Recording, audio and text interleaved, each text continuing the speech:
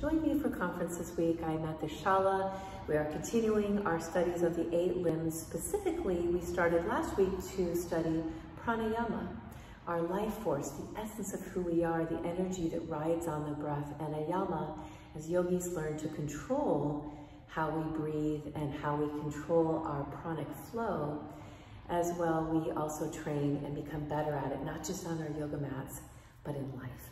So we talked about the benefits to the physical body, to the energy body, and to our moods and our mind. And this week I want to specifically focus on breathing and the mind, and how we can either elevate our mood, give us more energy, pull us out of depression, or we can use our breath to help us calm down, and we can use our breath to help us relax and decrease stress and anxiety.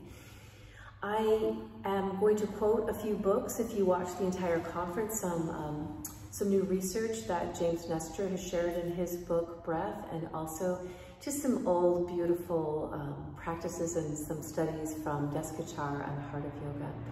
But for this short video, I just want to inspire you by saying very simply that your inhale and your exhale and your retention can actually help you like the most fastest pill out of your pocket, better than any pill, can help you to shift your moods at any time.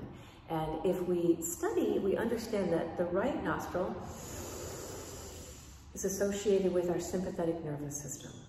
And if I just hold my left nostril and breathe for a few breaths through the right,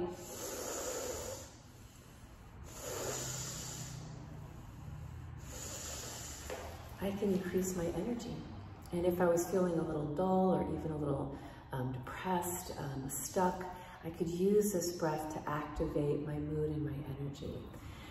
Obviously, then the other side, my left nostril is associated with my parasympathetic, my ability to rest and chill and modulate out of stress. So we'll just take a few breaths here. Hold your right nostril, inhale.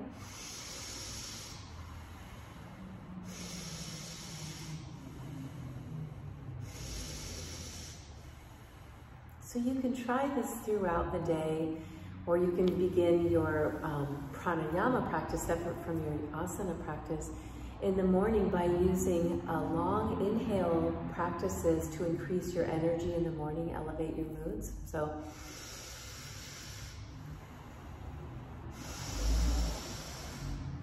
just a few breaths, you already start to feel your chemistry change.